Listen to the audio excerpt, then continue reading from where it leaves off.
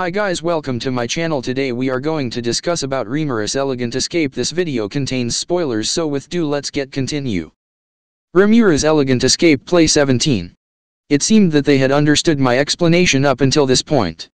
To be honest, it wouldn't be surprising for the remnants of the Empire to have those kinds of skills. Though, it was really something so poor that it couldn't be called a secret art in the truest sense. However, I could at least admit that it was a true and stable art. Besides, it wasn't as if you were always assimilated to the demon. And it was an interesting idea to be able to use that power only when you needed it. For instance, looking at the power that Guy gave to Leon's subordinates, secret art of hybrid soul fusion, was the fusing of two demons with equal strength. This secret art allowed the party with the stronger will to take over. It was like poisoning someone. It was a forbidden art. And of course, you could not undo it. It was all or nothing. It was dangerous, as you had to have the resolve to wager your own soul. On the other hand, demon fusion, which was the art that the Empire had developed, was founded on creating manageable contracts with demons who were willing to serve. Once safety had been guaranteed, it was possible to fuse when needed. Unlike fusing with spirits, you could gain power easily without strengthening your own astral. That seemed very convenient. But it was a mistake to use demons. The price that was to be paid was a fixed sum of magic power. But with that, you could at least feel that pleasure of using the power of the demon that you fused with. If you could not honor the contract, then the demon would just leave. In other words, when you are unable to go up against stronger opponents. It was convenient for opponents that were weaker than you, but it was not very reliable when it mattered. Also, the demons left when you were out of magic. There were even demons who hurt their summoners because they were bored. In the case of Magnus and the others, such actions were prevented by the contracts, but it was likely impossible to control the actions of the demons once you had no magic to use as payment. You could not make them work if you had nothing to offer. In that case, I could think of a number of ways to beat them. They all listened to my explanation and their expressions brightened. Up until now, they had despaired because they thought they had no chance of winning. Damn it. It really was too bad that they were so quick to give up. How can that Magnus to have such dangerous power, when it is so dangerous for us to fight even a greater demon? Julius and Karma muttered with pained expressions. With this much of a discrepancy between them, they were still serious about fighting. So I could understand why they were so self-pitying. Still, it's not like it was necessary to fight head-on through conventional means. But they still wanted to fight properly after hearing my explanation. I didn't know if I should call it honest or just stupid. Hey. Have you been listening to what I've been saying? Didn't you understand that you cannot win by fighting head-on, like some honest idiot? Then start thinking differently. Are those heads on your shoulders or just decorations? Why don't you use those brains? I blasted them a little. At these words, the faces of the students became animated again after having been full of despair. And then all at once, they began to discuss possible ways of beating them.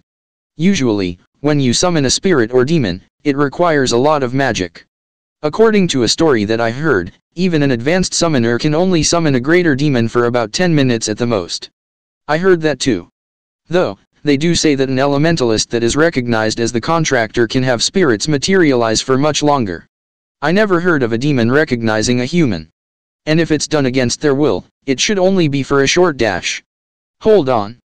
Does that mean there is a time limit to Magnus' power?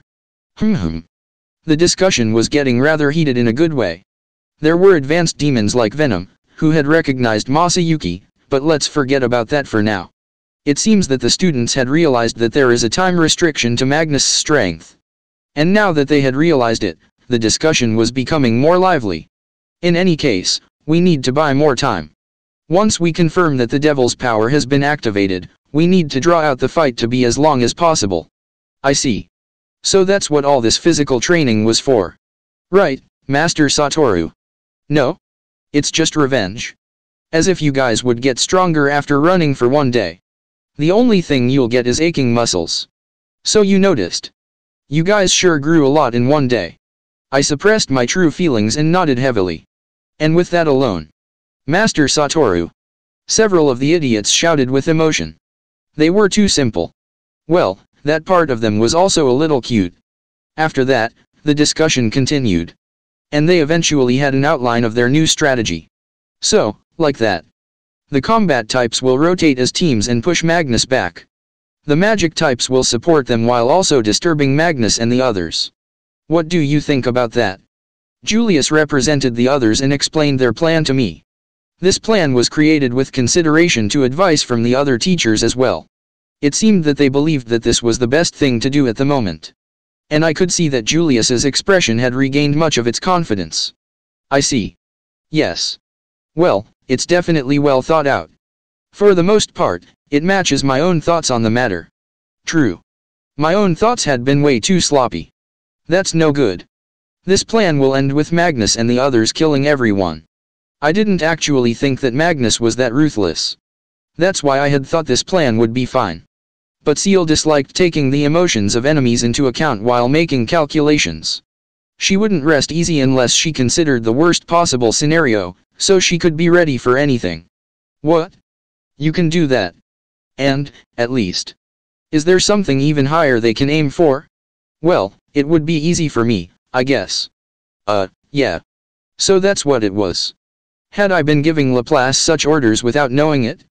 I had sent Laplace to greet the rock elephant that ruled the center, and told him to be careful not to be rude. But in Seal's mind, I had been reading much further ahead. I understood everything, she seemed to want to say. Well, I didn't understand it myself. But it was probably better to be quiet about that. Just then, I received a thought transmission from Laplace. But wait, Laplace? How far are you taking this negotiation? How about a little restraint? It seemed like Laplace had just interpreted my orders in the way that suited him best. What? You even negotiated about building a secret base. Of course. And it was readily accepted. It was a lot of work, you know? I had to make it understand my power and then took 4 days to teach it. Thought transmission is very useful. Thanks to it, this rock elephant gained quite a lot of knowledge. Laplace proudly made the report. This seemed completely different to what I had intended when I said greeting, but it was too late. In any case, this was fine in its own way. Well then, can you order all the monsters on this island to stop attacking the humans? Very easy. They are like my underlings now. They will listen to anything I say. Seriously? I hadn't sensed any great movement of mana, so Laplace must have showed his power very carefully. It was rather clever, I guess. Or maybe he was just that passionate about this secret base. Well, it didn't matter what it was. If a base could be built, then my plan to build a giant leisure land should also be fine. Oh, I was about to forget our main objective. Magnus was the problem we had to deal with first. Alright, Laplace. You continue to wait there. I still have some things to deal with. I will clean that up first. Understood. I had decided to prioritize the Magnus matter, and ordered Laplace to wait. I looked at the reactions of the students. As I thought, it would not be easy to think of an alternative. Everyone's expression was dark, as if they were once again locked in the shadows. My complete rejection of their plan had made their outlook turn very tragic. Then Master Satoru, what will you have us do? Even if we can't win, is it so wrong to want to fight back? Do we have to obey Magnus and the others? No. The mourning voices rang throughout the group. They weren't wrong. I would cry too if I were rejected so bluntly. I had thought that buying time was the best strategy. Seal had also suggested taming the poison tiger. Poison tiger, huh? It was easy to say, but asking these students to capture a semi-demon lord ranking monster was insane. It was impossible, reckless, and unreasonable. Yes, all three of those things. But, just then. Did you say, poison tiger? Marcia had heard my muttering. And she shouted as if coming to a realization. Could it be? Satoru, Master Satoru, are you suggesting that we should capture that monster? Are you stupid, Marcia? There is no way that we could do that. Aina said as if to calm Marcia down. Indeed, you would think it was impossible. But, wasn't this poison tiger weaker than Magnus? In that case, maybe it will be the perfect practice partner for us to judge our teamwork. That was what I had thought, but Marcia continued with bright eyes. The students reacted in their own unique ways, but they were all against it. I told you, it's impossible, Marcia. You say that it's weaker than Magnus, but don't you know That monster is so strong that you'd have to call the Knight's Order in order to do anything. That's right, Marcia. And since we cannot communicate, the burden will be heavier for the Vanguard. That's not going to buy us any time. In the first place, Magnus has a time limit, but the Poison Tiger does not. Do I really have to say which of them is more dangerous? That's how it went. It was nice that they said everything that I had wanted to say. But Marcia did not back down. We have lots of meat to feed the monster. We can get it used to feeding like that maybe? And besides, if I combine these magic cards, I might be able to control the monster. She began to say. Indeed, if she could use anagram magic, then the forced control of monsters would be possible. However, that required a lot of understanding and immense magic. That being said, Marcia did have a lot of magic. And I think she still held the original cards? It seemed unlikely, but what if she did understand it? If so, she wasn't so much a genius, as a child prodigy who would one day represent the age we lived in. A hero. Seal said with satisfaction. This confession from Seal meant that Marcia was. She was moving just as Seal had thought she would. And so I decided to believe in Marcia and keep my mouth shut. Marcia's words reignited the heated debate. They argued about whether it was possible and what the success rate would be. And then they assigned roles in the event that they would carry this plan out. Etc. The result was, that their eyes burned with enthusiasm and their faces were filled with hope and expectation as they looked at me. Master. Julius began, representing the others. I nodded for him to continue. That is our new plan. May we hear your opinion on it? It all came together very nicely. I repeated Seal's words to them. It hurt that their expressions were filled with such awe and respect. I was hiding most of it with my swirly glasses, but my cheeks were quite red with embarrassment. It really was not good to pass on other people's ideas off as your own. I would be more cautious about it in the future. The direction they would go in was decided during the night, and it was the 6th day that it was put into action. They went outside of the barrier that Magnus had placed around the camping grounds and cooked some meat with herbs that would attract monsters. After a short time, the monster they were after appeared. The Poison Tiger. It looked just the same as on the night of the attack, but the fiendishness in the eyes were now gone. From what I saw, it actually looked like it was wagging its tail. It seemed that Laplace had convinced the rock elephant to send out the message. That was a relief. And the students carried out their plan to capture the monster, and they succeeded.